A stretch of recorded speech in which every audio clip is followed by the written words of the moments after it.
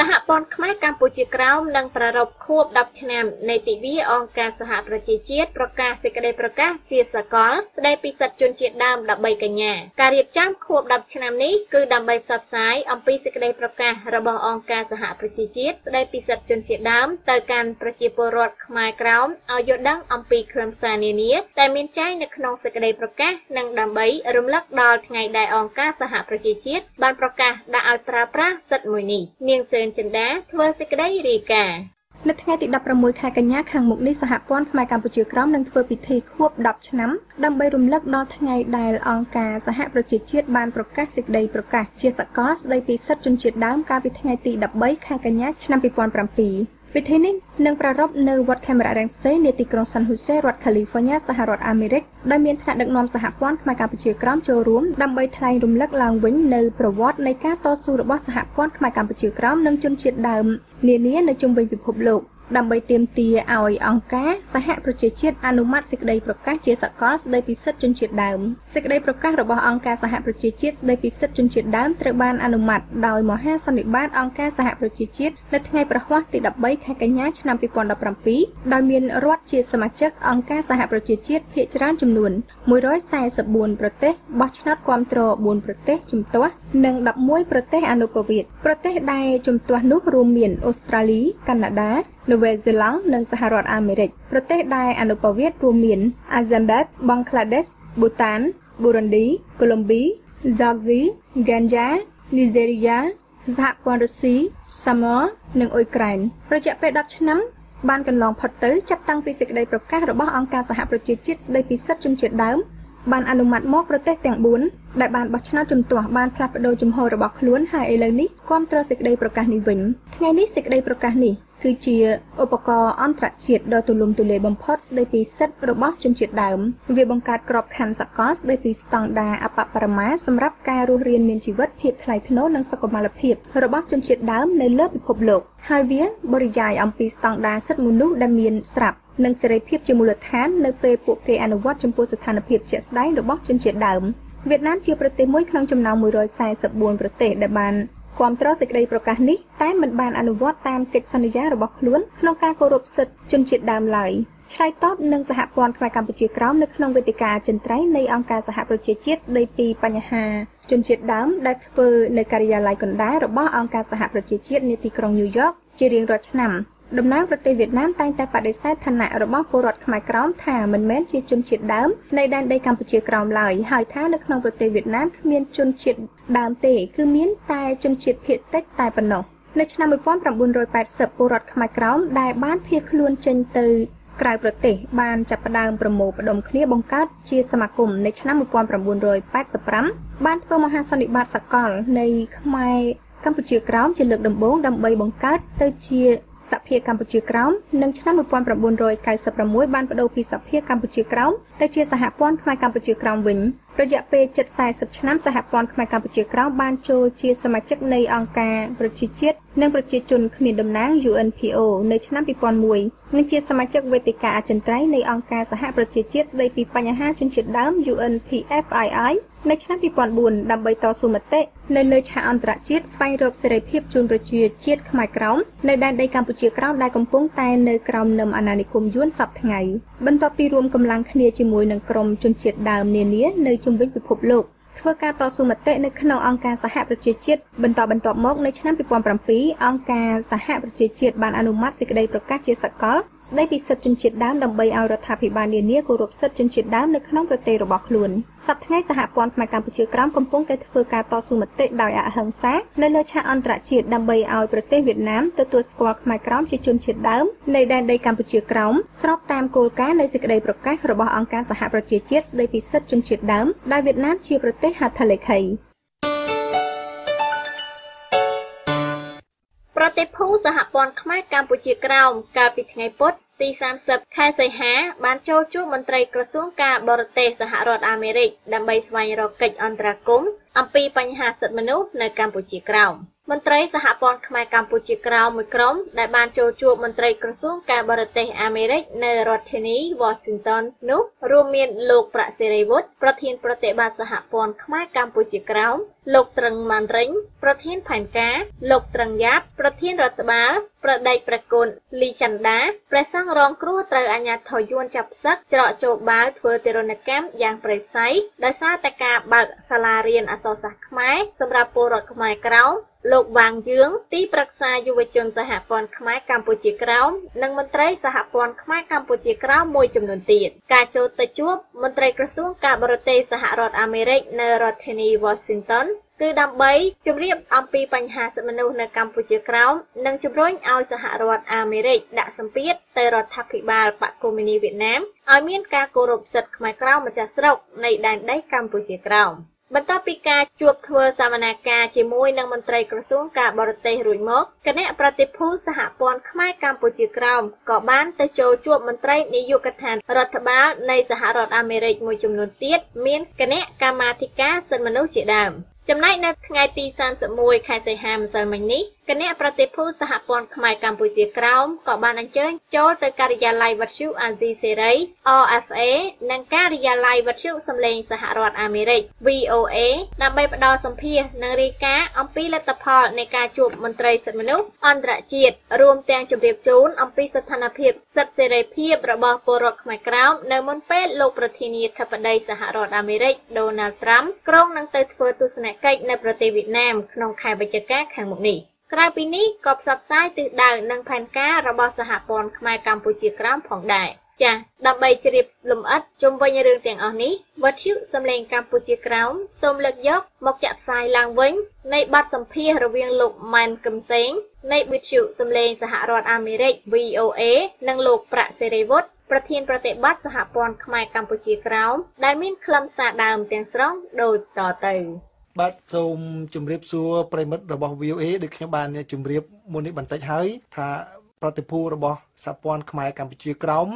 នឹងអញ្ជើញមកចូលរួមនៅក្នុងស្ទូឌីយោរបស់ VOA នេះផ្ដល់បទសម្ភាសន៍ទាក់ទងជាមួយនឹងសកម្មភាពរបស់សហព័ន្ធក៏ដូចជាស្ថានភាពសិទ្ធិមនុស្សរបស់ពលរដ្ឋខ្មែរកម្ពុជាក្រោមនៅឯតំបន់ខ្មែរកម្ពុជាក្រោមយើងដែលនៅភាគខាងត្បូងនៃប្រទេសវៀតណាមនាពេលបច្ចុប្បន្នបាទហើយឥឡូវនេះលោកប្រាក់សេរីវុឌ្ឍដែលជាប្រធានសហព័ន្ធខ្មែរកម្ពុជាក្រោមលោកអញ្ជើញមកដល់ស្ទូឌីយោផ្ដល់បទសម្ភាសន៍ដល់ខ្ញុំបាទលោកសេរីវុឌ្ឍសូមជម្រាបសួរបាទជំរាបសួរលោកម៉ែនកំសែងបាទសូមអរគុណលោកច្រើនដែលឆ្លៀតមកប្រជុំជាមួយនឹងមន្ត្រីសហរដ្ឋអាមេរិកហើយឆ្លៀតផ្ដល់បទសម្ភាសន៍ដល់ VOA គឺតែនឹកឃើញ VOA ជានិច្ចបាទសុខសប្បាយលោកណាសុខសប្បាយបាទលោកអាចបញ្ជាក់បានទេនៅក្នុងការជួបប្រជុំជាមួយនឹងខាងមន្ត្រីសហរដ្ឋអាមេរិកលោកក្នុងរបាយការណ៍សង្ខេបនេះខ្ញុំឃើញថាលោកបានលើកពីបញ្ហាសិទ្ធិមនុស្សពាក់ព័ន្ធជាមួយនឹងបងប្អូនខ្មែរដែលរស់នៅកម្ពុជាក្រោមនោះតើអ្វីខ្លះដែលជាការព្រួយបារម្ភរបស់ខាងសហព័ន្ធណាបាទទី1ខ្ញុំចង់ជម្រាបរឿងធំៗនៃយើងមកបំណង5បាទជួយបំណងទី1គឺការរំលោភសិទ្ធិរបស់ខ្មែរក្រោមក្នុងការប្រពៃពិធីបុណ្យសាសនាដែលហៅថា religious freedom បាទក្នុងនាមជាជនជាតិដើមទី2ការរំលោភសិទ្ធិមនុស្សរបស់ខ្មែរក្រោមក្នុងការបញ្ចេញមតិសេរីភាពទី3គឺការរំលោភរបស់រដ្ឋាភិបាលកុម្មុយនីវៀតណាមទៅលើសិទ្ធិក្នុងការរក្សាប្រពៃណីទំនៀមទម្លាប់ខ្មែរក្រោមនៅដែនដីសណ្ដោទន្លេមេគង្គទី4គឺយើងចង់ជូនដំណឹងឲ្យមន្ត្រីក្រសួងការបរទេសសហរដ្ឋអាមេរិកជាមួយនឹងមន្ត្រីនៅក្រសួងអន្តរសាសនាដែលគេថា United States Commission on International Religious Freedom and US Department សូមឲ្យគេជួយអនុគ្រោះតាក់ទងទៅខាងសេដ្ឋវិមានរបស់លោកប្រធានាធិបតី Donald Trump ដែលលោកនឹងអញ្ជើញទៅធ្វើទស្សនកិច្ចជាផ្លូវការនៅទីក្រុងហាណូយប្រទេសវៀតណាមក្នុងខែវិច្ឆិកាឆ្នាំ2017នេះឲ្យគាត់លើកយករឿងខ្មែរក្រោមទៅដាក់ក្នុងកិច្ចចរចាជាមួយរដ្ឋាភិបាលយួនពីរឿងគៀបសង្កត់រំលោភស្ដីទាំងប៉ុន្មានហ្នឹងហើយទី5គឺយើងសូមឲ្យគេយើងសូមអញ្ជើញមន្ត្រីក្រសួងការបរទេសអាមេរិកដែលយើងបានជួបទាំង3នាក់ហ្នឹងហើយនឹងក្រសួងអន្តរសាសនាបើសិនជាអ្នកស្រីទាំង4នាក់ហ្នឹងមានលទ្ធភាពហើយពេលទំនេរទេអញ្ជើញគាត់ទៅចូលរួមក្នុងពិធីបុណ្យខ្មែរក្រោមប្រពៃណីខ្មែរក្រោមនៅទីក្រុង Philadelphia ធ្វើថ្ងៃណារដ្ឋ Pennsylvania យើងនឹងមានបនទៅមុខនេះហើយយើងនឹងជូនដំណឹងជើញគេហើយគេសប្បាយចិត្តខ្ញុំថាក្នុងនាមគាត់ជាអ្នកធ្វើកិច្ចការរឿងខ្មែរក្រោមរឿងស្រុកយួនជារឿងមួយប៉ុន្តែរឿងនៅសហរដ្ឋអាមេរិកនេះខ្មែរក្រោមនៅក្បែរអញ្ចឹងផ្ទះហ្នឹង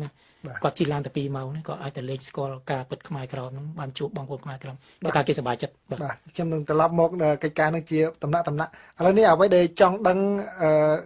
សម្រាប់បងប្អូនខ្មែរនៅប្រទេសកម្ពុជាក៏ដូចជាអ្នកតាមដានកម្មវិធីរបស់ VOA នៅទូទាំងពិភពលោកហ្នឹងតើអ្វីទៅដែលជាការប៉ះពាល់ទៅដល់សិទ្ធិខាងសាសនារបស់ខ្មែរកម្ពុជាក្រោមនៅពេលបច្ចុប្បន្នហ្នឹងបាទសិទ្ធិខាងសាសនាទី1យើងកាន់ព្រះពុទ្ធសាសនាគណៈថេរវាទបាទហើយវាខុសព្រះពុទ្ធសាសនាយួនហើយអាគមនេះវាអត់សាសនាទេបាទប៉ុន្តែចំពោះយួនគេទូទៅខាងគណៈមហាយានយើងជាជនជាតិដើមតែយួនមានការប្រកាន់ពូជសាសន៍មកលើយើង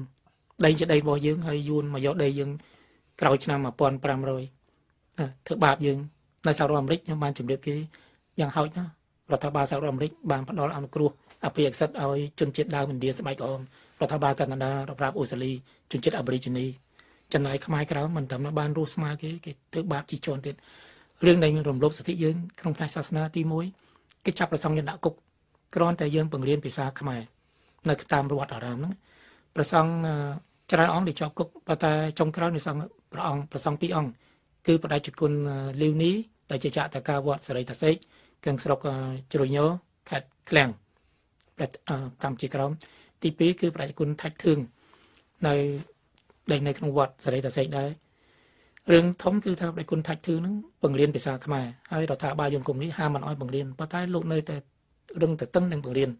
ភាសាខ្មែរឲ្យកូនក្មេងចាស់ចាស់នៅវត្តបង្រៀនភាសាខ្មែរហ្នឹងគឺបង្រៀនគាត់អានអក្សរខ្មែរមានបញ្ចូលខ្លឹមសារនយោបាយបញ្ចូលអីនៅក្នុងហ្នឹងទេភាគច្រើនយើងបង្រៀនគ្នាឲ្យចេះមើលអក្សរតែទី2រំលឹកខ្លះអំពីប្រវត្តិ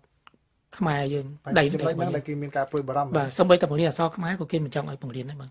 តើយើងបោកពីលើទៀតទៅគាត់តែថែមខ្លាំងបាទនេះជាករណីថ្មីទើបតែកើតឡើងនៅតំបន់កម្ពុជាក្រោមមានពីមុនមានដែរប៉ុន្តែរឿងនេះវាធ្វើក្តុងក្តាំងទៅវាផ្អើលពិភពលោកដោយសារមានការតវ៉ាពីសហគមន៍អន្តរជាតិរួមទាំងខ្មែរក្រោមពេលនោះគេចាប់បដិគុណថាច់ធឿងយកទៅបកស្បង់ជប៉ុនចាប់ផ្សឹកហើយអត់មិនតន់ផ្សឹកទេគេខ្ចីដៃខ្មែរក្រោមឲ្យផ្សឹកខ្មែរក្រោមដើម្បីបង្កើតចំនួនគ្នាបង្ខំឲ្យបដិគុណលីវនេះដែលជាចក្រការវត្តសេរីតាសេកហ្នឹងផ្សឹកដេញប្រសង់នៅក្រោមប្រកបលោកគឺបដិគុណថាច់ធឿងតែបដិគុណលីវនេះមិនព្រមអញ្ចឹងទៅគេចាប់បដិគុណលីវនេះដាក់គុក4ឆ្នាំជាចក្រការវត្តហើយបដិគុណថាច់ធឿងនៃពលាសខ្មែររឹងតឹងមិនព្រមសារភាពព្រោះគេបង្ខំឲ្យយើងគេហៅថា false confession គេសារភាពថាម៉េចបាទថាយើងបង្រៀនអក្សរខ្មែរយើងប្រតឹងនឹងបញ្ជាប្រឆាំងបកកុម្មុយនីវៀតណាមអញ្ចឹងទៅហើយយើងគ្មានប្រឆាំងអីផងយើងក៏បង្រៀនអក្សរខ្មែរដល់ចឹងជាប់គុក6ឆ្នាំពីឆ្នាំ2012មកប្រតិគុណលីវនេះ4ឆ្នាំផុតកំណត់ហើយចាប់គេដាក់គុកពីខែឧសភាឆ្នាំ2012ដល់ខែឧសភាឆ្នាំ2017ហ្នឹងគេប្រឡែងវិញការលោកជាប់គុកបាន2ឆ្នាំដល់ពេលគេផ្សឹកជាប់គុក2ឆ្នាំឪពុករបស់លោកមានការជឿចាប់ពេកអាណត្តិសូរកូនផងជាចាតកាវត្តលោកឪពុកឈឺរហូតដល់ស្លាប់ខ្លួនស្លាប់ទៅដែលគុណលីវនីនឹងសោកសង្រេងបានប៉ងស្បាត់សច្ចាក្នុងខ្លួនតែបើបានចេញពីគុកថ្ងៃណាលោកនឹងមកបួសសងគុណឪពុកដេញស្លាប់វិញដល់ពេលគេប្រឡែងខែឧសភាឆ្នាំ2017នេះលោកចេញមកលោកទៅបួសគេមិនឲ្យបួសបាទរឿងនេះដេញបញ្ហាបាទសូមអរគុណច្រើនចោះដោយគុណថាច់ធឿងដែលបង្រៀនភាសាខ្មែរនឹងយ៉ាងម៉េចដែរបាទលោកនៅកំពុងជាប់គុកសប្តាហ៍ថ្ងៃតឆ្នាំ2019ខែឧសភាបានរួចខ្លួនតែគុណលីវនេះនឹងទៅបីចេញពីគុកមកតែគេតាមដានគ្រប់ជំហានគេមិនឲ្យសឹកដល់លោកនៅតែព្រមសឹកចង់បួសទៀតលោកចង់បួសគេមិនឲ្យបួសលោកជំនះធ្វើជាមួយបងប្អូនស្រុកគេបញ្ជូននគរបាលនិងពួករដ្ឋបាលយួនមកបំផ្លាញមិនឲ្យយើងបួសកើតបាទនឹងជាការរំលោភពេញលេញលើសិទ្ធិអញ្ចឹងបានថាមកដល់ពេលនេះព្រះអង្គនឹងមិនបានបួសទេគឺនៅជាកុហកធម្មតាហ្នឹងគេរកដាក់គុកយើងប៉ុន្តែអត់ដាក់ទេអត់ដាក់បើយើងនៅរឹងបួសទៀតបាទចុះចំណែកខាងវប្បធម៌វិញតើប៉ះពាល់យ៉ាងម៉េចដែរថ្មីហ្នឹងបាទវប្បធម៌ទី1យើងមានខ្លោងទ្វារឆ្លងកាត់ខេត្តព្រះតាពាំងខ្លោងទ្វារវាបុរាណយូរហើយនៅពេលណាឆ្លងកាត់ខ្លោងបើកឡានឆ្លងកាត់ខ្លោងទ្វារហ្នឹងគេដឹងតែចូលទឹកដីខេត្តព្រះតាពាំងខ្លោងទ្វារបុរាណស្រាប់ឥឡូវរដ្ឋាភិបាលយួន3ឆ្នាំមុនវាយកត្រាក់ទ័រទៅឈូសកំទេចចោលដល់អញ្ចឹងមានប្រតិកម្មយ៉ាងច្រើនពីបងប្អូនខ្មែរក្រមជាពិសេសអ្នកព្រះតាពាំង ចឹងហើយតាម Facebook តាមការធ្វើកោតកម្មដោយសន្តិវិធីបាតកម្មហ្នឹងវាក៏មកនិយាយសម្រួលជាមួយយើងវិញពីមុនវាអត់មានចរចាជាមួយយើងអត់សួរយោបល់យើងទេធ្វើឲ្យបានប្រាប់ក្រោយដល់ចឹងទៅវាថាវានឹងធ្វើសងវិញយើងសួរថាមានបានបំផ្លាញវាថាមកពីក្នុងទ្វារវាតូចពេកវាចង្អៀតពេកទាបពេកឡានឥឡូវទំនើបឡានដឹកអីវ៉ាន់ឆ្លងកាត់កើតដល់វាថាវាធ្វើឲ្យវិញវាចង់ធ្វើក្បួនរបៀបវាក្បួនក្បាច់យួនយើងមិនព្រមថាតក្បាច់ខ្មែរយើងឲ្យវាជ្រើសរើសក្បាច់រចនាខ្មែរទី1ទី2វាសន្យា3ឆ្នាំឥឡូវអត់តមានធ្វើអីសោះទុកចោលទៅទេដល់អញ្ចឹងទៅពេលមុននេះថ្មីហ្នឹងមានយុវតីខ្មែរក្រមម្នាក់អាយុប្រហែល19 20ឆ្នាំហ្នឹងគ្នាសរសេរដាក់ Facebook page គាត់បញ្ចេញមតិថាចុះថ្លៃវា3ឆ្នាំរដ្ឋបាលយកគុំនេះថាធ្វើសងខ្មែរក្រមដល់ឥឡូវអត់ទាន់សងគាត់ប៉ុណ្ណឹងវាឲ្យនគរបាលទៅចាប់យកមកសួរចម្លើយអស់ 3-4 ម៉ោងរកគំរាមដាក់គុកទៀតអត់ប៉ុន្តែដាក់គុកទេណាមិនទាន់នេះណាវាគំរាមហើយបាទពីព្រោះនៅប្រទេសវៀតណាមគេមានគេហៅថាសារាចរលេខ77គឺចូលជាធរមានកាលពីខែវិច្ឆិកាឆ្នាំ2012គឺហាមឃាត់រាល់ការបញ្ចេញមតិតាមបណ្ដាញសង្គមតាមអ៊ីនធឺណិតអីទាំងអស់ហ្នឹងរហូតដល់អ្នកខ្លះហ្នឹងក៏មានការជាប់ពន្ធនាគារដែរគឺដូចជាលោកស្រីមួយគេហៅរហស្សនាមថាមេផ្សិតឬក៏ម៉ែផ្សិតហ្នឹងគឺជាប់ពន្ធនាគាររហូតដល់ពេលបច្ចុប្បន្ននេះបាទចុះដោយឡែកឥឡូវនេះសភាពការវិវត្តហ្នឹងគឺលោកប្រធានាធិបតីសហរដ្ឋអាមេរិកដូណាល់ត្រាំលោកគ្រោងនឹងទៅទស្សនកិច្ចនៅប្រទេសវៀតណាមនៅចុងឆ្នាំនេះគឺនៅខែវិច្ឆិកាតើដំណើរទស្សនកិច្ចរបស់លោកនឹងតើលោកខំមកជួបខាងប្រតិភូរបស់លោកមកជួបមុនពេលដំណើរទស្សនកិច្ចហ្នឹងតើអាចនឹងដោះស្រាយបញ្ហាទាំងអស់នេះបានកម្រិតណាដែរបាទយើងបានជម្រាបមន្ត្រីក្រសួងការបរទេសនិងក្រសួងអន្តរសាសនាសូមឲ្យគេបញ្ជូនសេចក្តីតបតាមរយៈក្រសួងទាំងពីរហ្នឹងជូនទៅលោកនាយកដោយត្រឹមទៅពេលធ្វើដំណើរទៅហាណូយហ្នឹង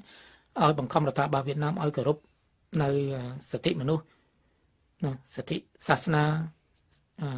ការរក្សាទំនៀមទម្លាប់ប្រពៃណីកុំឲ្យធ្វើបាបខ្មែរក្រមព្រោះរដ្ឋាភិបាលយួនត្រូវការតាក់ទងសុំជំនួយសេដ្ឋកិច្ចនិងជំនួយយោធាពីរដ្ឋាភិបាលសហរដ្ឋអាមេរិក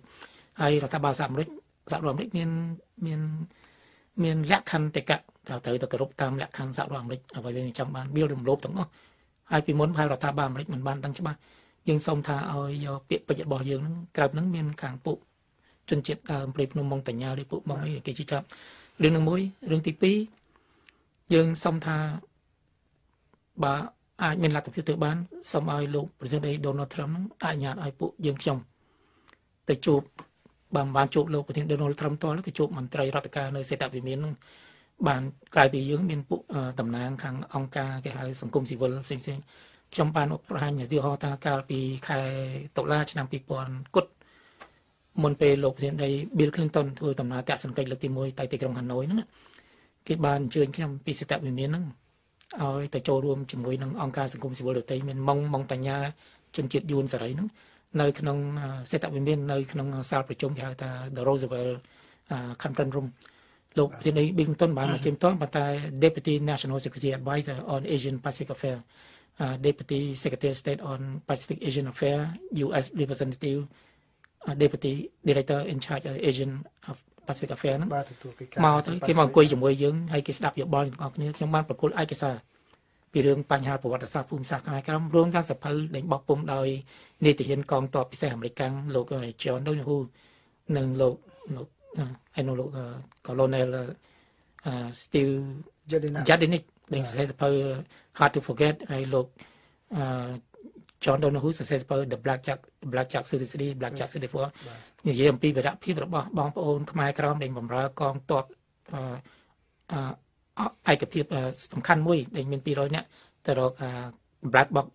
កប៉ាល់ហោះស៊ើបការសម្ងាត់យូទូបដល់ចឹងគេចាប់អារម្មណ៍រឿងយើងខ្លាំងណាស់បាទសភៅនឹងខ្ញុំបានអានដែរគឺ Hard to Forget របស់លោកអាយ៉ាឌីណានិងសភៅBlack Jack 34របស់លោក Donahe ហ្នឹងហើយបាទ 34 ហើយនឹងចុងក្រោយនេះខ្ញុំកំពុងតែអានសភៅមួយទៀតសភៅ The Lost Crusade របស់លោក Peter Scott Commander Special Force ឃើញការតស៊ូរបស់ខ្មែរកម្ពុជាក្រមប៉ុន្តែបើមើលពីលទ្ធផលឥឡូវខាងដំណើររបស់លោកត្រាំយើងមិនទាន់ដឹងទេណាប៉ុន្តែឥឡូវខ្ញុំចង់ឲ្យលោកធ្វើការវិតម្លៃឡើងវិញពេលដែលលោកប្រធានាធិបតី Bill Clinton គាត់អញ្ជើញទៅឆ្នាំ2012ហ្នឹងតើនៅពេលដែលលោកបានលើកឡើងពីកង្វល់ពីស្ថានភាពសិទ្ធិខ្មែរកម្ពុជាក្រោមតើមានការផ្លាស់ប្ដូរយ៉ាងម៉េចខ្លះដែរទេមានការធូរស្រាលខ្លះដែរមករយៈពេលដំបូងបើយួនវាល្បិចកលវាច្រើនណាវាប្រឆោតផ្លែទៅពេលហ្នឹងគេអញ្ជើញខ្ញុំឲ្យទៅជាមួយប្រធានាធិបតី Clinton ជាមួយគណៈប្រតិភូដទៃខ្ញុំតើអត់កើតបានលោក Tremendon គណៈកម្មការយុទ្ធបានធ្វើដំណើរជាមួយលោក Bill Clinton ហ្នឹងប៉ុន្តែតាម Air Force 2មិន Air Force 1នេះជាមួយពួក Press Radio Free Asia Voice America ពួក Congressman ហ្នឹងទៅបើឃើញមនុស្សទៅច្រើនទៅគេក៏រដ្ឋាភិបាលយួនក៏វាមិនហ៊ានធ្វើដែរតែអានោះដូចចុងនឹងកុកចឹងណាវាបទូមតិចវាគៀនតិចទៅតែយើងសង្ឃឹមថាលោកប្រធាន Donald Trump គាត់ជាគណៈបក្សសាធារណរដ្ឋហើយពួកគាត់នឹងភាគច្រើន conservative អភិរក្សនិយមហើយទីប្រឹក្សារបស់គាត់នឹងច្រើនសិតតែអតីតនាយទាហានឧត្តមសេនីយ៍ប៉ុន្តែលោក Trump លោកផ្ដោតខ្លាំងទៅលើការធ្វើពាណិជ្ជកម្មដែរណាលោកធ្វើពាណិជ្ជកម្មក៏ប៉ុន្តែលោកទីប្រឹក្សាខាងផ្នែកសន្តិសុខ General McMaster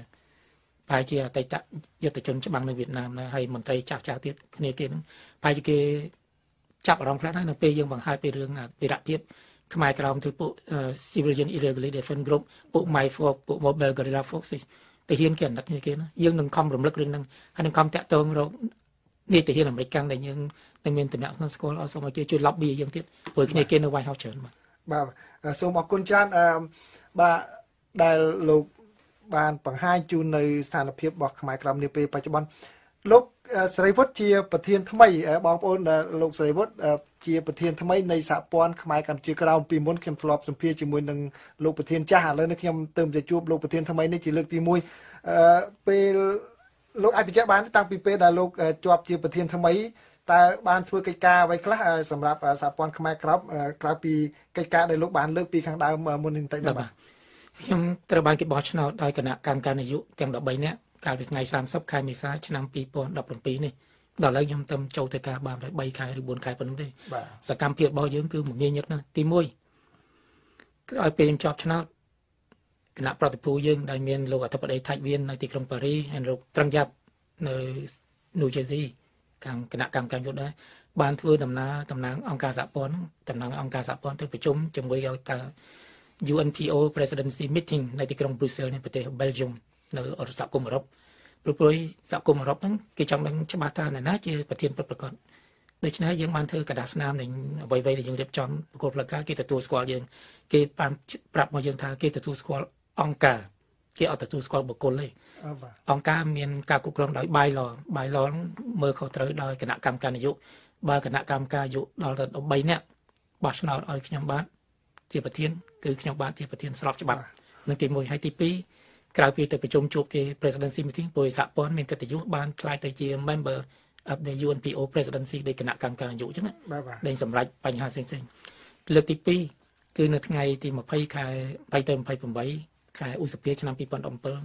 ហែលជាមួយខែក្រោយមកនេះគណៈប្រតិភូយើងមួយទៀតដែលមានលោកចៅសេរីអនុប្រធានសហព័ន្ធខ្មែរក្រោមលោកបណ្ឌិត Joshua Cooper ពី Hawaii ដែលជាទីប្រឹក្សាជាន់ខ្ពស់របស់យើងប្រជាជនសឹងយើងរតនាតំណាងគណៈកម្មការនយោបាយខាងផ្នែកសាសនាពីវត្តសន្តិសុខបានធ្វើដំណើរទៅប្រទេសអូស្ត្រាលីទៅទីក្រុង Canberra ហើយទៅ New Zealand ទៅ Canberra ហ្នឹងបានជួបមន្ត្រីការរបស់រដ្ឋាភិបាលអូស្ត្រាលីហើយរំលឹកគេអំពីរឿងដែលថាពួកខ្ញុំបានទៅពីខែ8ឆ្នាំទៅខែឧសភាហ្នឹងខែសីហាឆ្នាំ2016ពីរឿងគេហៅថា Vietnam Australia Human Rights Dialogue បាទដល់លើកនេះតាមមុនគេទៅលើកក្រោយនេះសូមឲ្យគេយកសេចក្តីស្នើរបស់យើងឲ្យទៅកោះសួររដ្ឋាភិបាលអូស្ត្រាលីដោយទទួលជំនួយសហរដ្ឋអាមេរិកអញ្ចឹងតើត្រូវគោរពអីខ្លះបាទសូមអរគុណបន្តទៀតច្រើនណាកិច្ចការយើងបាទសូមអរគុណចង់ក្រៅវងកញ្ចក់ទៀតដោយសារលោកលើកចំឈ្មោះលោកថាច់វៀនខ្ញុំអានសៀវភៅ The Lost Crusade របស់លោក Peter Scott ហ្នឹងដូចជាលោកថាច់វៀនហ្នឹងធ្លាប់ធ្វើជាស័ក្តិ5ហើយនៅកាលពីជំនាន់ទាហានជាមួយនឹងទាហានសហរដ្ឋអាមេរិកមែនទេឬក៏អ្នកផ្សេងទេលោកថាច់វៀនមិនដែលបានធ្វើទាហានទេគាត់ខាងផ្នែករដ្ឋការស៊ីវិលខ្មែរបាទប៉ុន្តែឃើញឈ្មោះស្តៀងគ្នាហ្នឹងមកជប៉ុនបាទសូមអរគុណចុះដោយឡែកក្នុងនាមជាប្រធានថ្មីអញ្ចឹងតើលោកនឹងមានផែនការយ៉ាងម៉េចទៀតសម្រាប់សហព័ន្ធខ្មែរកម្ពុជាក្រោមដើម្បីឲ្យដែលថាវត្តមានរបស់សហគមន៍ហ្នឹងទទួលបានការទទួលស្គាល់ថែមទៀតនៅលើឆាកអន្តរជាតិនេះបាទយើងមានផែនការច្រើនទៅមុខប៉ុន្តែត្រួសក្រៅពីអូស្ត្រាលីយើងខ្ញុំបានទៅជួបសភាអឺរ៉ុប European Parliament នៅទីក្រុង Brussels កាលពីខែមិថុនានេះហ ហើយបានទៅជួបបងប្អូនខ្មែរក្រមរំលឹកគោបាត់បង់ទឹកដីខ្មែរក្រមហ្នឹងនៅអ៊ីតាលីផងក្រោយមកទៀតលោកថាច់វៀនបានអញ្ជើញទៅប្រជុំ UNPO Presidency General Assembly នៅទីក្រុង Edinburgh នៅ Scotland នៅប្រទេសអង់គ្លេសបន្តមកទៀតយើងខ្ញុំនឹងអញ្ជើញជាមួយលោកថាច់វៀនទៅប្រជុំ UN Presidency នៅទីក្រុង Brussels នៅក្នុងខែតុលានេះបាទហើយគ្នាយើងនៅប្រទេសអូស្ត្រាលីនោះបានទៅប្រជុំជាមួយរដ្ឋាភិបាលអូស្ត្រាលីមុនគេចុះទៅប្រទេសវៀតណាមលើកទី2នេះបានរៀបរាប់កិច្ចការប្រាប់គេទៅតទៅពេលរដ្ឋាភិបាលអូស្ត្រាលីត្រឡប់ពីជួបជុំរដ្ឋការវៀតណាមពីរឿង Human Rights Dialogue ហ្នឹងគេបានធ្វើ debriefing ឲ្យយើងវិញមកជួបហើយចឹងទៅកិច្ចការរបស់នេះហើយទៅមុខទៀតគឺថាយើងនឹងមានប្រជុំចុងឆ្នាំនៅខែធ្នូឆ្នាំ2017នេះនៅទីក្រុង Orlando នៃរដ្ឋ Florida ហើយឆ្លៀវឱកាសនេះក៏សូមអញ្ជើញវិទ្យុសាយមួយដែរបើអាចមានពេលបានទៅចូលរួមពេលមកគ្រប់កន្លែងបាទសូមអរគុណប៉ុន្តែចំណុចនេះមួយគឺនៅខែក្រោយនេះគឺប្រហែលថ្ងៃទៀតនេះគឺខែ September ខែកញ្ញាហ្នឹងគឺជាខួបលើកទី10នៃគេហៅថាសេចក្តីប្រកាសរបស់អង្គការសហប្រជាជាតិទទួលស្គាល់នៅសិទ្ធិពលរដ្ឋដើមបាទជនជាតិដើមតើតាំងពីចេញសេចក្តីប្រកាសហ្នឹងមកតើខាងសហគមន៍ខ្មែរបានទទួលផលចំណេញយ៉ាងម៉េចខ្លះដែរសម្រាប់ការពិសិដ្ឋរបស់ខ្លួនយើងបានផលច្រើនណាស់រដ្ឋាភិបាលយួនវាមិនខ្លាចឲ្យយើងទេបើតែវាញញើតនឹងសម្ពាធពីអន្តរជាតិប៉ះពាល់សេដ្ឋកិច្ចដល់អញ្ចឹងហើយឧទាហរណ៍ប្រជាជនទឹមសខនដែលចាក់តកៅវត្តនៅភ្នំបិណ្ឌវត្តភ្នំដិនខេត្តតកៅចាប់តាំងពីខេត្តតកៅភ្នំដិនយកមកដាក់គុកនៅស្រុកយួនប្រជាជនគឹមមឿនប្រជាជនយ៉ាញ់តូនប្រជាជនលីចិន្តាប្រសងរតីទៀតដែលគេចាប់ដាក់គុកយើងបានទៀមទាបានរួចចេញពីគុកមកនឹងដោយសារសម្ពាធអន្តរជាតិតាមរយៈសិទ្ធិនៃជនជាតិដើមដែលគេហៅថា United Nations Declaration on the Rights of the Indigenous People លោកលេខាធិការអង្គការសហជីវជាតិ Kofi Annan ជាអ្នកទៅឲ្យមានសេចក្តីប្រកាសហ្នឹងដល់អញ្ចឹងយួនចង់ឬមិនចង់វាទើសទាល់បំផុតពីព្រោះអញ្ចឹងវាប៉ះពាល់ជំនួយយើងបានផលតែយើងចង់បានច្រើនជាងហ្នឹងមិនត្រឹមតែតិចតួចប៉ុណ្្នឹងទេបាទនិយាយទៅដោយរឿងមួយគឺផ្ទាល់ខ្លួនដែរការពិតទៅបងថ្លៃខ្ញុំគឺជាអ្នកខ្មែរកម្ពុជាក្រោមអ្នកប្រតិពាំងមួយខ្ញុំនឹងកើតនៅស្រុកខ្មែរនេះទេគ្នានិយាយខ្មែរច្បាស់ដោយលោកសេរីពុទ្ធអញ្ចឹងប៉ុន្តែលោកដោយសារលោកជាអ្នកជំនាញខ្ញុំចង់ដឹងពីលោកមកវិញតាមដែលខ្ញុំដឹងនោះគឺខ្មែរក្រោមពេលដែលពិសេសប្រុសពេលដែលកើតមកពេញរូបពេញរាងនោះចូលចិត្តបួសចូលចិត្តរៀនខាងពុទ្ធសាសនាតែស្ថានភាពបច្ចុប្បន្នគាត់នៅតែមានចំណាប់អារម្មណ៍ចឹងទៀតទេបាទឥឡូវមានការចុះទុនខ្សោយទី1វិបត្តិសេដ្ឋកិច្ចដោយសារនៅកម្ពុជាក្រោមបងប្អូនខ្មែរក្រោមចូលធ្វើស្រែចម្ការពឹងលើកម្លាំងប្រុសភាគច្រើនប្រុសធ្វើស្រែចម្ការអត់សូវបានចំណេញផលមកវិញទេបានផលស្រូវមករដ្ឋាភិបាលយួនបន្ថោកតម្លៃស្រូវលក់អត់ដាច់យើងចំណាយលុយទិញជីទឹកខ្ចីលុយបុលប្រាការប្រាក់គេមកទិញជីសម្រាប់ដាក់បើមិនដាក់ជីគេដាក់ជីគ្រប់គ្នាយើងមានបញ្ហាទី2ថ្នាំកម្ចាត់សត្វល្អិតទី3មកតម្លៃស្រូវលើគេអ្នកកំណត់ដល់អញ្ចឹងធ្វើឲ្យមករដូវមកច្រូតមកអត់ទាំងចំណេញផងជុំកាត់ខាតទៅទៀតដល់អញ្ចឹងទៅគេអូសយកដីអ្នកខ្លះទៀតអូសយកដីធ្វើអត់ចំណេញជប់ធ្វើទៅដើរចោលស្រុកភូមិដោយខ្មែរនៅតាមព្រះវិហារនៅដល់មញ្ជីនងគ្នាផ្អើលទៅធ្វើការនៅស្រុកថៃនៅម៉ាឡេឡើងស្ងាត់ភូមិនៅសល់តែចាស់មើលចៅពុយទៅធ្វើការនៅតាមរោងចក្រនៅតាមស៊ីឈ្នួលគេនៅទីក្រុងហូជីមិញហបរីទាំងក៏តាមកន្លែងផ្សេងហ្នឹងយកមិនយកកូនចៅបានអញ្ចឹងតែបានតែមនុស្សដែលវ័យកណ្ដាលគាត់ធ្វើការងារបានល្អទេក៏ធ្វើការងារគេថាការងារអ្វីដែលជនជាតិយួនសាមញ្ញគេមិនព្រមធ្វើដូចនៅសហរដ្ឋការងារណាដែលអាមេរិកកាំងមិនធ្វើជនជាតិមេសិកម្មអត់ច្បាប់ទម្លាប់មកធ្វើទេគេឲ្យថោកជុំខាគឺរំលោភសិទ្ធិយើងលុយកាក់ប្រាក់ខែអត់មានច្បាប់សហជីពអីកម្មករសម្រាប់ជួយយើងដល់ចឹងមានការពិបាកខ្លាំងហើយការងារហ្នឹងបានលុយច្រើនជាងធ្វើស្រែបន្តិចប៉ុន្តែទូកធំក្តោងធំនៅព្រៃនគរផ្ទះវាថ្លៃម្ហូបថ្លៃធ្វើនេះសល់បន្តិចតួចគាត់បានយកមកឲ្យកូនចៅទៅដេញផ្ញើនៅជីដូនជីតាឲ្យជួយមើលខុសទៅដល់អញ្ចឹងគ្មានសល់ប្រហែលហើយទី2បាត់ប្រពៃណីតែមានត្រឡប់វត្តកាន់តែខ្សត់ខ្សោយទេដោយសារគ្មានណាបានយកចង្ហាន់គេនោះពួយមករកការងារធ្វើអញ្ចឹងដាច់ពោះស្លាប់អាហ្នឹងន័យថាដល់អញ្ចឹងទៅរឿងហ្នឹងក៏រឿងសេដ្ឋកិច្ចចុះការបួសពីដើមប្រពៃណីពេលស្រុកសម្បូរសបាយទៅសេដ្ឋកិច្ចគ្រប់គ្រាន់គ្រួសារណាមានកូនបានបួសហ្នឹងទុកដូចជាកិត្តិយសសម្រាប់គ្រួសារណាបាទចឹងហ្នឹងប៉ុន្តែឥឡូវនេះគឺថាបើបួសដាច់ពោះណាមានណាយកចង្ហាន់ទៅឲ្យគ្រួសារក៏ក្រទៀតដល់អញ្ចឹងអ្នកខ្លះក៏ទៅបួសបានខ្លះទៅមួយចំនួនទៅរកការងារទៅការងារមាននៅក្បែរព្រះតាពាំងឃ្លាំងទេសិតតែនៅឆ្ងាយ នៅដល់ស្រុកគូជីនៅខេត្តតៃninhរោងតម្រៃចិត្តខេត្តចិត្តស្វាយរៀងស្រុកខ្មែរខ្លះទៅកន្លែងផ្សេងៗពេលរោងចក្រនៅរដ្ឋាភិបាលយួនវាមិនឲ្យធ្វើនៅលើដីស្រែកុំឲ្យខាតដីកសិកម្មយកទៅធ្វើអាដីភ្នំដីធ្វើស្រែមិនកើតបើអញ្ចឹងយើងត្រូវចេញពីផ្ទះយើងឆ្ងាយរាប់100 គីឡូធ្វើការអញ្ចឹងទៅវេទនាមែនទែនបាទចុះសម្រាប់ដូចថាខ្មែរកម្ពុជាក្រោមនេះដូចជាលោកអញ្ចឹងធ្វើសកម្មភាពលើកស្ទួយសិទ្ធិមនុស្សសិទ្ធិរបស់បងប្អូនខ្មែរក្រោមអញ្ចឹងហើយនឹងមានអ្នកដែលជាសមាជិករបស់លោកជាច្រើនអ្នកទៀតពេលដែលគាត់អញ្ជើញទៅភូមិកំណើតពីសហរដ្ឋអាមេរិកទៅលេងស្រុកវិញតើគាត់មានសេរីភាពត្រឹមត្រូវឬក៏យ៉ាងម៉េចដែរបាទមិនមានទេខ្ញុំបានឈ្មោះក្នុងបញ្ជីស្បែកឆ្កែយួនក្នុងកុំព្យូទ័រយួនអីគេសួរទៅមុខខ្ញុំបាទហ្នឹងហើយនឹងគ្នាខ្ញុំប្រសាព័ន្ធហ្នឹងណាព្រោះតែសារខ្ញុំធ្វើសកម្មភាពទាមទារសេរីភាពវាប៉ះពាល់ទៅលើរដ្ឋាភិបាលយួនយើងធ្វើស្របច្បាប់ប៉ុន្តែគេមិនសប្បាយចិត្តទេ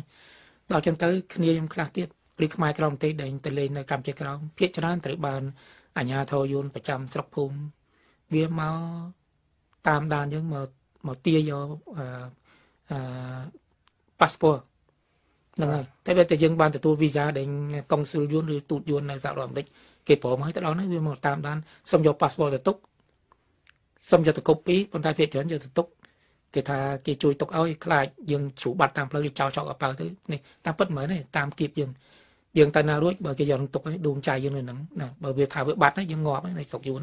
បាទអញ្ចឹងពិបាកមែនតើចុះខាងក្រសួងការបរទេសសហរដ្ឋអាមេរិកមានបាទគ្នាខ្ញុំវិញលោកយើងវាងចុះទៅលើកមុនបានប្រទេសបុត្ររឿងអាក្រក់ហ្នឹងបានរៀបប្រាប់ក្រសួងការបរទេសដល់អញ្ចឹងទៅគេថាគេនឹងធ្វើអន្តរាគមន៍ប្រាប់ទៅសានទូតសហរដ្ឋអាមេរិកប្រចាំទីក្រុងហាណូយនិងកុងស៊ុលអាមេរិកនៅទីក្រុងហូជីមិញបាទដើម្បីឲ្យដឹងរឿងហ្នឹងហើយគេថាបើយកល្អពេលយើងទៅហ្នឹងធ្វើលិខិតមួយកូពីប៉ាសពតយើងផ្ញើទៅទូតអាមេរិកទៅកុងស៊ុលអាមេរិកប្រាប់ថាយើងទៅលេងត្រង់នេះមានកាយគេដឹងហើយទី2ក៏ប្រាប់មកមន្ត្រីក្រសួងការបរទេសនេះនិងក្រសួងអន្តរសាសនាឲ្យគេដឹងផងមានការគេរត់ការយើងបាទមួយទៀតការពិតទៅពាក់ព័ន្ធជាមួយនឹងស្ថានភាពនៅក្នុងប្រទេសកម្ពុជាហើយនិងខ្មែរក្រោមពីព្រោះអីខ្ញុំនៅចាំបានខ្ញុំមិនច្បាស់លើមាត្រាឬក៏អានត្រូវទាំងស្រុងប៉ុន្តែខ្លឹមសារសង្ខេបគឺពលរដ្ឋខ្មែរក្រោមដែលរស់នៅតំបន់ខាងត្បូងប្រទេសវៀតណាមហ្នឹងនៅពេលដែលគាត់ឆ្លងដែនចូលក្នុងប្រទេសកម្ពុជាគឺខ្លាយជាប្រជាពលរដ្ឋខ្មែរហ្នឹងដោយពេញសិទ្ធិ 100% តើការអនុវត្តសិទ្ធិហ្នឹងសម្រាប់ខ្មែរក្រោមជាពិសេសអ្នកដែលត្រឡប់មកប្រទេសកម្ពុជាតើលោកឃើញតែគាត់ទទួលបានការគោរពតាមហ្នឹងត្រឹមត្រូវទេអត់មានទេបាទច្បាប់ក្នុងរដ្ឋធម្មនុញ្ញហ្នឹងមានតាំងពីជំនាន់សង្គមរាស្ត្រនិយមរបស់ប្រកាសណានរោត្តមសីហនុតាំងពីជំនាន់ឆ្នាំ60ឬ50ណាប៉ុន្តែមកដល់ឥឡូវច្បាប់រដ្ឋធម្មនុញ្ញនៅដដែលប៉ុន្តែអត់មានអនុវត្តបើអញ្ចឹងខ្មែរក្រោមវិញមកហ្នឹងយើងថាកើតនៅកម្ពុជាក្រមគេថាកម្ពុជាក្រមស្រុកយួនមេឃុំមេស្រុកហ្នឹងដល់អញ្ចឹងហើយបើយើងចង់ដាក់ជាខ្មែរតើតែប្រឡំដូរបញ្ជីជាតិដូរដាក់តែខ្មែរនៅទៅអញ្ចឹងហើយយើងមិនចង់ទៅអញ្ចឹងពីព្រោះបើច្បាប់រដ្ឋធម្មនុញ្ញទៅអញ្ចឹងហេតុម៉េចក៏មិនអនុវត្តតាមនោះទៅត្រង់នេះខ្ញុំបានធ្លាប់និយាយតាមសម្ភារតាមវិទ្យុអាស៊ីសេរីឬមួយក៏វិទ្យុផ្សេងទៀតជំរាបទៅរដ្ឋាភិបាលខ្មែរថាច្បាប់មានហើយមិនអនុវត្តឥឡូវខ្ញុំបាននិយាយមួយទៀតថាឬមួយក៏មានសម្ពាធខ្លាំងពីរដ្ឋាភិបាលកុម្មុយនីសយួនដែលជាអ្នកគ្រប់គ្រងលើគណៈបកប្រជាជនតែបកប្រជាជនហ្នឹងជាអ្នកកាន់អំណាចបើសិនជាអញ្ចឹងមែនដូចថាទើសទាល់ចម្ពាក់គុណ7មករាទេខ្ញុំបានជួបលោកអៃដាមសំរងស៊ីផ្ទាល់និយាយជាមួយគ្នាមិនម្ដងច្រើនដងជាមួយគ្នាខ្ញុំហ្នឹងច្រើនម៉ោងខ្ញុំថាសូមឲ្យគណៈបកសង្គ្រោះជាតិឬគណៈបកប្រឆាំងដែលអត់មានចម្ពាក់គុណ7មករារបស់យួនមានសិទ្ធិពេញលេញហើយជាគណៈបកប្រឆាំងស្របច្បាប់ក្នុងរដ្ឋសភាដែលមានកៅអីមួយចំនួនច្រើនគួរសមដែរអាចនិយាយទៅបីមិនបានសម្រេចយ៉ាងហោចណាអ្នកសារព័ត៌មានទូរទស្សន៍បងប្អូនប្រជាពលរដ្ឋចាប់ផ្លឹកខ្ញុំថាលោកសំរងស៊ីឬគណៈបកសង្គ្រោះជាតិឬលោកកឹមសុខាធ្វើនោះអត់មានខុសច្បាប់អន្តរជាតិថាលោកដៃចូលកិច្ចការកកកិច្ចការផ្ទៃក្នុងរបស់វៀតណាមពួកនេះជាខ្មែរក្រមនៅស្រុកខ្មែរហើយបើសិនជារដ្ឋាភិបាលយួនថាវាប៉ះពាល់ទេហើយចុះអាជនជាតិយួនមកនៅស្រុកខ្មែររាប់លានអ្នកអត់មានអត្តសញ្ញាណប័ណ្ណផងនិយាយខ្មែរច្បាស់ផងហើយបានអត្តសញ្ញាណប័ណ្ណបោះឆ្នោតហេតុម៉េចក៏ឪពុកនឹងសរច្បាប់រដ្ឋធម្មនុញ្ញមិនដែលចែងថាឲ្យតែយួនមកស្រុកយួនអត់ចេះខ្មែរម៉ាត់អង្គរវត្តទៅនៅកំពង់ស្ពឺនឹងចាយដីដាក់ចង្ខ្មោចដូចនេះវងដើរនិយាយថានៅអង្គរវត្តហើយមកឲ្យតាក់ជាបានតែហ្នឹងបានន័យថាក្រសួងមហាផ្ទៃហ្នឹងខ្ញុំមិនថាណាមួយមានមន្ត្រីជាន់ខ្ពស់ហ្នឹងធ្វើការយួនគុំនេះបំផ្លាញហ្នឹងបាទដូច្នេះគណៈបក្សសង្គ្រោះជាតិដែលអត់ជាពាក់គុណ7មករាទេអាចនិយាយរឿងហ្នឹងបាទ សូមអរគុណលោកប្រាក់សេរីវុឌ្ឍច្រើនដែលជ្រៀតចូលក្នុងស្ទូឌីយោរបស់ VOA ផ្ដល់បទសម្ភាសន៍ពាក់ព័ន្ធជាមួយនឹងសិទ្ធិរបស់បងប្អូនខ្មែរកម្ពុជាក្រោមជាពិសេសមុនពេលដែលដំណើរទស្សនកិច្ចរបស់លោកប្រធានាធិបតី Donald Trump ទៅទស្សនកិច្ចនៅប្រទេសវៀតណាមនៅខែវិច្ឆិកាឆ្នាំនេះបាទសូមអរគុណសូមជម្រាបលាលោកបាទសូមអរគុណលោកម៉ែទំសេងបាទសូមជម្រាបលាប្រិមិត្តត្រឹមប៉ុណ្ណេះបាទដែលអរគុណច្រើនណាស់ដែលនៅតាមដានការសម្ភាសន៍នេះរហូតដល់យប់ជ្រៅបើគិតពីម៉ោងនៅក្នុងប្រទេសកម្ពុជានោះបាទសូមជម្រាបលាប្រិមិត្តលំដាប់តទៅនេះវិទ្យុសំឡេងកម្ពុជាក្រោមសូមលើកយកអត្ថបទវិចារណកថាមួយក្រោមចំណងជើងថាពេលវេលាមកដល់ហើយមកជម្រាបជូនលោកអ្នកបានស្ដាប់ចាស់តើអត្ថបទវិចារណកថានេះមានអត្ថន័យយ៉ាងណានាងសឿនចិន្តាសូមអានជូនលោកអ្នកបានជ្រាបដូចតទៅខ្មែរកម្ពុជាក្រោមគឺជាជនជាតិដើមនៃដែនដីកម្ពុជាក្រោមពិតប្រាកដមានភស្តុតាងជាច្រើនដោយឥតកែប្រែបានព្រោះប្រវត្តិសាស្ត្របានបញ្ជាក់យ៉ាងច្បាស់ដែលអ្នកប្រាជ្ញច្រើនជំនាន់បានចងក្រងទុកមកថាកម្ពុជាក្រោមគឺជាទឹកដីមួយផ្នែកធំនៃព្រះរាជាណាចក្រកម្ពុជាចាប់តាំងពីយួនដណ្ដើមយកទៅកាន់កាប់តកូនតចៅរហូតមកដល់បច្ចុប្បន្ននេះយួនបានប្រើប្រាស់គ្រប់ឧបាយកលកាប់សម្លាប់គំរាមកំហែងសម្លុតបំបាក់ស្មារតីបំបត្តិភស្តុតាងរំលាយឫសគល់អក្សរសាស្ត្រវប្បធម៌អរិយធម៌ទំនៀមទម្លាប់ភូមិសាស្ត្រប្រវត្តិសាស្ត្រពូជសាសន៍ខ្មែរឲ្យរលាយសាបសូន្យចេញពីដែនដីកម្ពុជាក្រោមខ្មែរកម្ពុជាក្រោមស្ទើរតែវិនាសផុតពូជកប់បាត់ក្នុងបាតមហាសមុទ្រយ៉ាងជ្រៅដែលមិនងាយនឹងរកឃើញឡើយរហូតដល់ខ្មែរក្រោមមួយចំនួនកើតជំងឺបាក់ស្បាតខ្លាចរអាស្រែកផ្ដាំកូនផ្ដាំចៅកុំឲ្យងើបឡើងតវ៉ានៅសំងំស្ងៀមកុំធ្វើអ្វីទាំងអស់ទុកឲ្យគេលេបតាមស្រួលតាមឯកសារជាច្រើនបានបញ្ជាក់ថាពីមួយចំនួនទៅមួយចំនួនយួនបានរំលោភសិទ្ធិមនុស្សលើខ្មែរក្រោមយ៉ាងសាហាវឃោរឃៅព្រៃផ្សៃជាទីបំផុតដំណាក់កាល1623ដល់1700ប្រមាណ 7-80 ឆ្នាំក្រោយពេលដែលគេបានចូលទន្ទ្រានលុយលុកមកលើដែនដីកម្ពុជាក្រោមពេលនោះនៅមានពលរដ្ឋខ្មែរចំនួនជាង 40,000 គ្រួសារនៅក្នុងក្រុងព្រៃនគរទាំងមូលតើអ្នកទាំងនោះត្រូវស្លាប់សូន្យដោយហេតុអ្វីដើមឆ្នាំ2001នៃគ្រិស្តសករាជរដ្ឋាភិបាលយួនបានប្រារព្ធខួបទី301ឆ្នាំនៃការបង្កើតទីក្រុងព្រៃនគរជាអនុស្សាវរីយ៍ដែលដូនតាវាបានរំលោភមកលើអាយុជីវិតរបស់ខ្មែរជាង 40,000 គ្រួសារនាពេលនោះដំណាក់កាល1770ដល់1800ដោយការបះបោររបស់បងប្អូនទីសឹង3នាក់ធ្វើឲ្យរាជវង្សរបស់យួនស្លាប់ជិតផុតពូជនាពេលនោះសល់តែសមាជិកមួយរូបគត់ដោយបានការគាំទ្រអំពីព្រះរាជាខ្មែរព្រះបាទអង្គឯងឲ្យទៅជ្រកកោនកងទ័ពនៅខេត្តព្រះត្រពាំងខេត្តលង្ហោដែលនាំឲ្យស្ដេចយួនអង្គនេះដណ្ដើមរាជបល្ល័ង្កបានមកវិញឡើងសោយរាជ្យក្នុងឆ្នាំ1800ក្នុងនាមជាអធិរាជយ៉ាឡុងជាង10ឆ្នាំក្រោយមកស្ដេចយួនអង្គនេះបានបញ្ជាឲ្យជីកព្រែកដែលមានឈ្មោះថាជំនិចព្រែកតែននៅពេលនោះជនជាតិខ្មែរច្រើនលើសលប់ត្រូវយួនបង្ខំឲ្យទៅធ្វើការយ៉ាងធ្ងន់ហើយវាយធ្វើឃាតយ៉ាងយងខ្នងបំផុតដោយយកជនជាតិខ្មែរទៅកប់ទាំងរស់ជា3មុំដើម្បីយកក្បាលខ្មែរធ្វើជាមុំចង្ក្រានដាំទឹកតែសម្រាប់ឲ្យនិមឺនយួននេះហើយដែលប្រវត្តិសាស្ត្រខ្មែរហៅថាជំនាន់កំពុកតែអង្គដំណាក់កាល1820ដល់1845ក្រោយពេលព្រះចៅយ៉ាឡុងរបស់យួនចូលទីវង្គតបុត្ររបស់ទ្រង់គឺអធិរាជម៉ឹងម៉ាងឡើងសោយរាជ្យស្ដេចយួនអង្គនេះមានផែនការរំលាយប្រទេសខ្មែរបច្ចុប្បន្នឲ្យបាត់ស្រឡះពីផែនទីពិភពលោកដោយបដូរឈ្មោះទីក្រុងភ្នំពេញទៅជាណាមយ៉ាងតែដោយការរើបំរាស់យ៉ាងបដូរផ្ដាច់របស់ប្រជារាស្ត្រខ្មែរធ្វើឲ្យយួនត្រូវដកខ្លួនចេញពីប្រទេសកម្ពុជាទន្ទឹមជាមួយគ្នានោះនៅលើទឹកដីកម្ពុជាក្រោមរាជការយួនបានធ្វើការគៀបសង្កត់ឲ្យប្រជារាស្ត្រខ្មែរចាក់ចោលនៅទំនៀមទម្លាប់វប្បធម៌និងសាសនារបស់ខ្លួនឲ្យបដូរនាមត្រកូលពីខ្មែរឲ្យคล้ายទៅជាយួនឆ្នាំ1840អធិរាជមីងម៉ាងដាក់រាជប្រគល់ឲ្យរាជបុត្ររបស់ទ្រង់ដែលមានព្រះនាមជាអធិរាជធីវទ្រីនៅក្នុងសម័យនោះឆ្នាំ1841លោកអុកញ៉ាសឿនគុយជាចៅហ្វាយខេត្តព្រះត្រពាំងបានធ្វើសង្គ្រាមតតាំងជាមួយទ័ពយួនតែដោយឥតមានជំនួយឧបត្ថម្ភទុនដៃជាងយួនក៏បានលះបង់ជីវិតឲ្យយួនកាត់ក្បាលដើម្បីបដូរយកសេរីភាពរក្សាវប្បធម៌សាសនាសម្រាប់ជនជាតិខ្មែរដំណាក់កាលឆ្នាំ1945 ក្នុងសង្គ្រាមលោកលើកទី2យួនយៀមិញដែលជាអង្គការនយោបាយនិងយោធាដំបូងបំផុតនៃរដ្ឋអំណាចវៀតណាមកុម្មុយនីសបច្ចុប្បន្នបានរំលោភសិទ្ធិមនុស្សរបស់ខ្មែរក្រោមយ៉ាងព្រៃផ្សៃឥ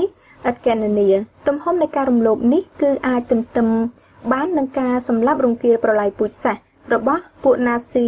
អាល្លឺម៉ង់ចំពោះជនជាតិអ៊ីស្រាអែលអញ្ចឹងដែរខ្មែរកម្ពុជាក្រោមជាច្រើនម៉ឺនសែនអ្នកត្រូវរងគ្រោះយ៉ាងវេទនាបំផុតដោយយួនយៀមិញនេះបានប្រើអំណាចរបស់ខ្លួនចាប់បង្ខំប្រជាពលរដ្ឋខ្មែរក្រោមស្លូតត្រង់បញ្ចូលក្នុងជង្រុកស្រូវធំនៅតាមខេត្តនានានៃដែនដីសណ្ដោទន្លេមេគង្គ7កន្លែងហើយពួកវាបានធ្វើឃាតអ្នកទាំងនោះដោយដុតជង្រុកស្រូវមានអំពើខុសខើយ៉ាងសាហាវផ្សេងទៀតដែលយួនយៀមិញបានធ្វើក្នុងការសម្លាប់បំបត្តិពូជសាសន៍ខ្មែរក្រោមដំណាក់កាលឆ្នាំ1945ដល់1975សង្គ្រាមត្រជាក់ដណ្ដើមឥទ្ធិពលរវាងលទ្ធិសេរីនិយមនិងកុម្មុយនីសនិយមបានរាលដាលពាសពេញឧបទ្វីបឥណ្ឌូចិនឆ្លៀតនៅក្នុងពេលនោះយួនវៀតកុង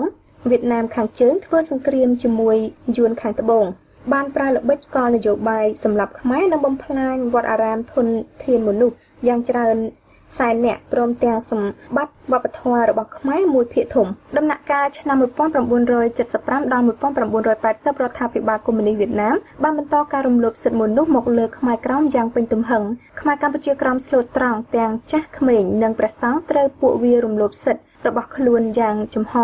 នាំឲ្យមានការតតាំងដោយកម្លាំងដែលនាំឲ្យរដ្ឋអំណាចយួនសម្លាប់រង្គាលដល់អាយុជីវិតរបស់ខ្មែរក្រោមជាច្រើនពាន់ម៉ឺននាក់នៅតាមខេត្តពោលាវឃ្លាំងព្រះត្រពាំងលង្ហោព្រែកឫស្សីក្រមួនសមាត់ជ្រូកឡាក់ពួកវាបានឆក់ប្លន់ទ្រព្យសម្បត្តិរបស់ខ្មែរពួកវាបានដកហូតស្រែចម្ការព្រមទាំងបំផ្លិចបំផ្លាញវត្តអារាមនិងទីតាំងប្រវត្តិសាស្ត្ររបស់ខ្មែររួចហើយពួកវាបានមកលួងលោមបបោះអង្អែលដើម្បីប្រែវប្បធម៌ខ្មែរឲ្យคล้ายប្រឡាយកាត់ទៅជាយួនមិនឲ្យខ្មែរដឹងខ្លួនពួកវាបានបំពុលព្រះសង្ឃខ្មែរក្រោមមួយចំនួនដើម្បីឲ្យដឹកនាំព្រះពុទ្ធសាសនាយកវិន័យរបស់បកកុម្មុយនីសយួនយកជំនួសទំនៀមទម្លាប់ជាតិនិងអាវ៉ាត់របស់ព្រះពុទ្ធបរមគ្រូឆ្នាំ1978ពួកវាបានបង្ខំបញ្ជាឲ្យខ្មែរទាំងអស់ក្នុងខេត្តមាត់ជ្រូកចាក់ចោលលំនៅឋានភូមិករវត្តអារាមស្រែចម្ការទុកឲ្យពួកវាចូលមករឹបអូសតាមអំពើចិត្តរបស់វាជនជាតិខ្មែរយើង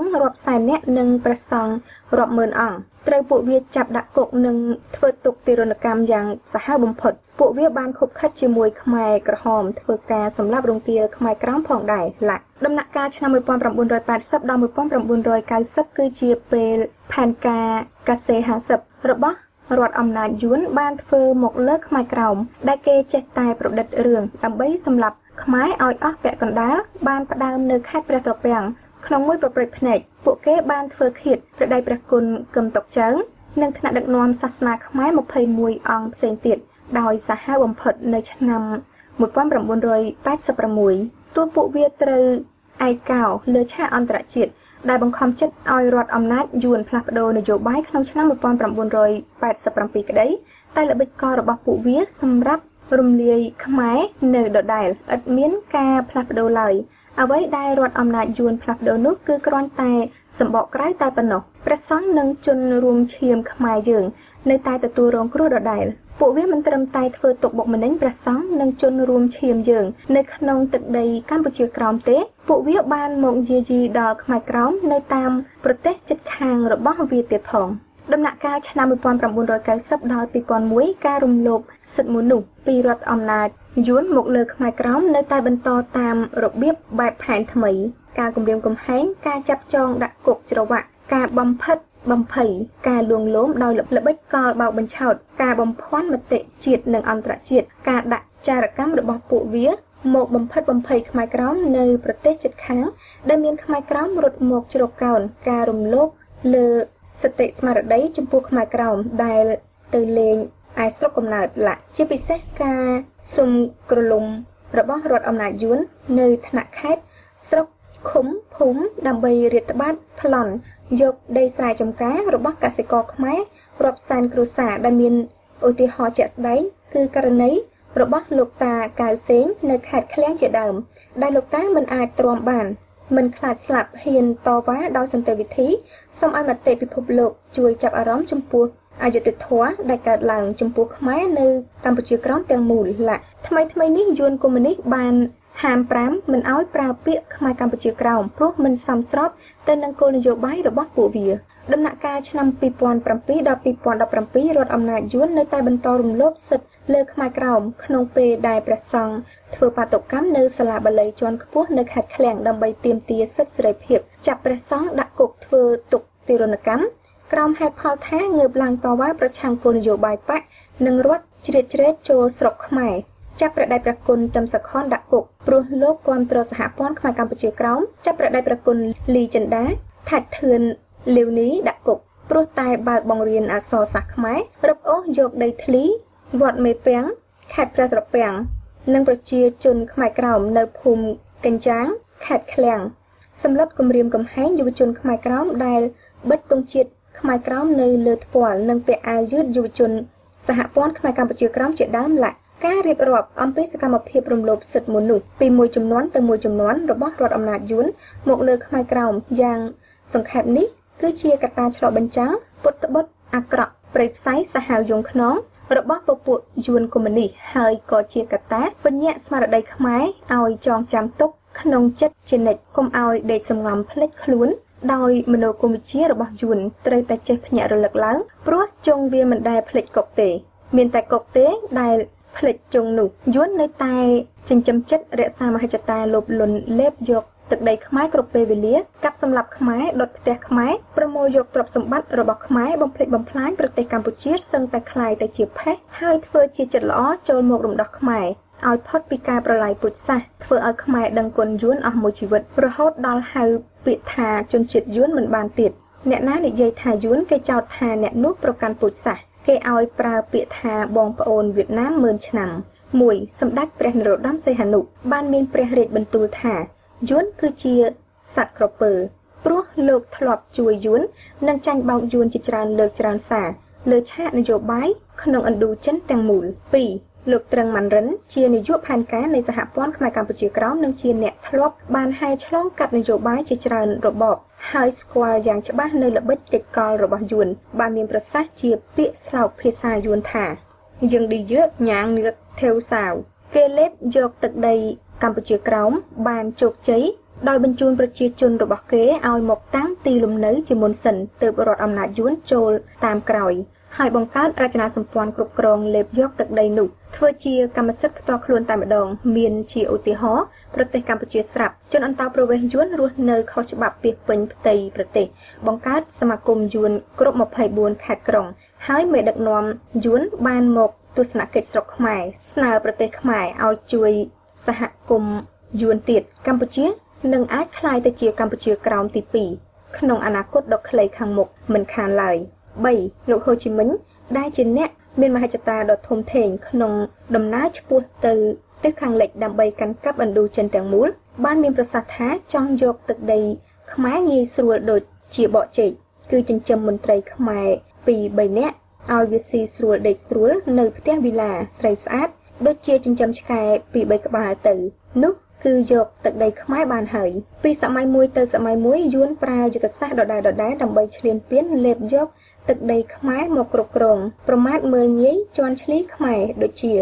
1តាមរយៈសម្រស់ស្រីស្អាតធ្វើឲ្យខ្មែរឆ្លក់វង្វេងភ្លេចខ្លួនដូចជាថ្នាំបំពុល2តាមរយៈការសិក្សារៀនសូត្រឲ្យយល់ច្បាស់លាស់អំពីចរិតខ្មែរ3តាមរយៈបញ្ជូនប្រជាជនយួនឲ្យចូលទៅតាំងទីលំនៅជាមុនសិន4តាមរយៈបញ្ចូលជនជាតិយួនទៅក្នុងភូមិខ្មែររួចអុកលុកខ្មែរឲ្យរត់ចោលភូមិកំណើតរបស់ខ្លួនបដូរទីលំនៅទៅកន្លែងផ្សេងវិញ5តាមរយៈគូសមុខខ្មែរឲ្យឆ្លោះគ្នាញុះញង់ខ្មែរឲ្យបែកបាក់គ្នាខ្ចីដៃខ្មែរសម្រាប់ខ្មែរធ្វើឲ្យខ្មែរចុះខ្សោយដើម្បីគ្រប់គ្រងនិងលេបយកទឹកដីខ្មែរ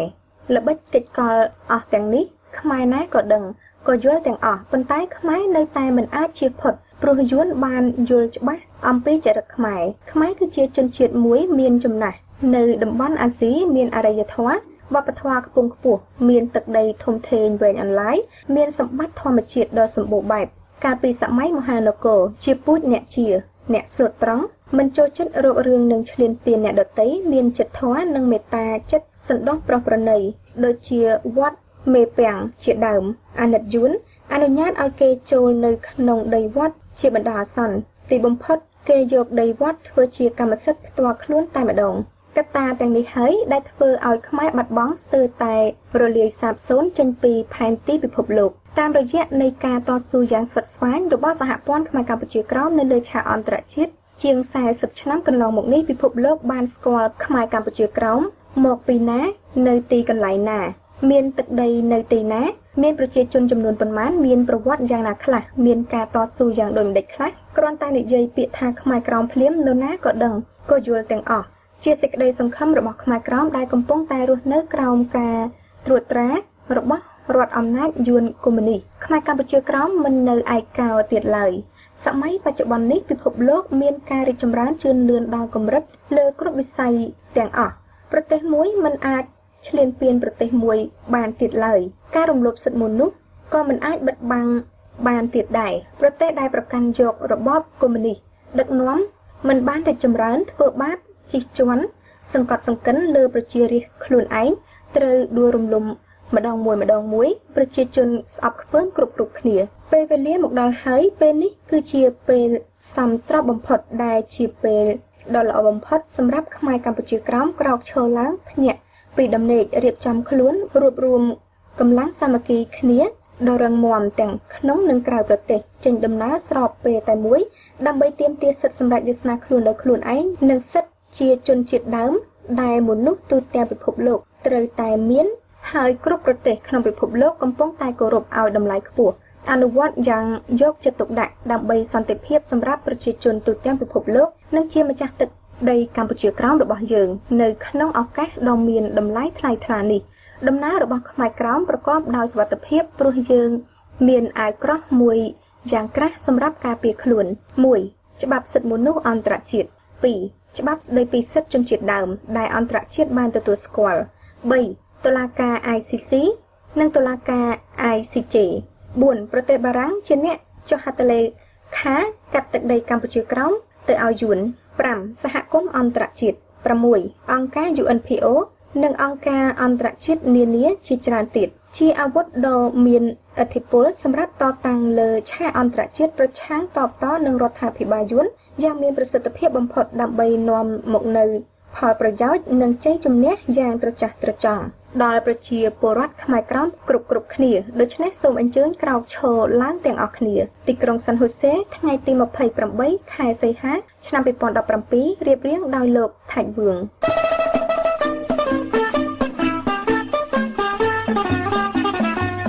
លោកអ្នកស្ដាប់ជាទីមេត្រី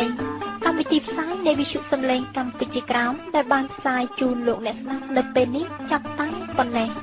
សូមលោកអ្នកនាងរងចាំស្ដាប់កម្មវិធីផ្សាយនិងអានព័ត៌មានរបស់យើងខ្ញុំជារៀងរាល់ថ្ងៃតាមរយៈគេហទំព័រ www.vokk.net នាងខ្ញុំថៃសុចិតាព្រមទាំងសហការីនៃក្រុមផ្សាយទាំងអស់សូមអរគុណនិងសូមជម្រាបលា